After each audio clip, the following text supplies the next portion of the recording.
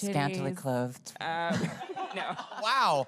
Is that right? I'm speaking for myself. Okay, Everyone good. gets Thank naked at God, Pride. because yeah, I'm covered up. I'm the elderly lady, so I have to cover myself up. You know what's great about this for me is there's such great history in the New York Parade. You know, the New York Parade began as a revolution that was strategically planned by a group of people right after Stonewall to show the heteronormative community not only that we exist, but that we need to be honored, revered, and respected.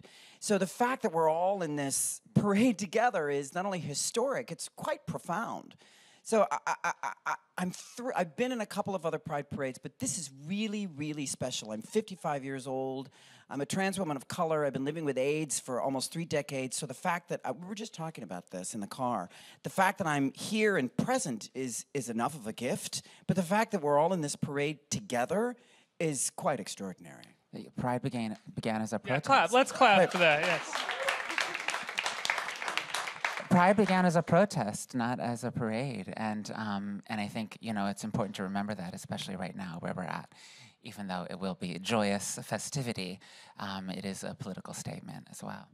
And after Stonewall, I mean, trans folks were really pushed to the periphery. I think especially in New York, there's this legendary Sylvia Rivera video where she's on stage kind of like claiming her space and being kind of like pushed off to the side. And booed. Washington Square, yeah. And it's such an honor, I think, for, to be a part of Transparent, to be a part of a big kind of phenomenon in the cultural canon, to kind of like put trans folks to the front.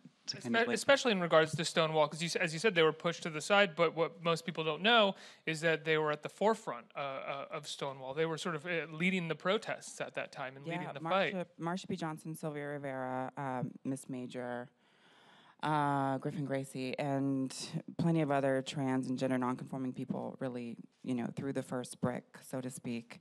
And a lot of people still don't know that because they keep making movies and leaving us out of our own history.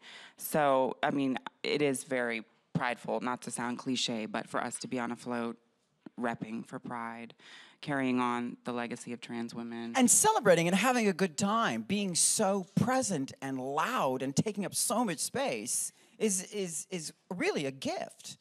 So the joy is also needs to we need to draw a big circle around the joy as well.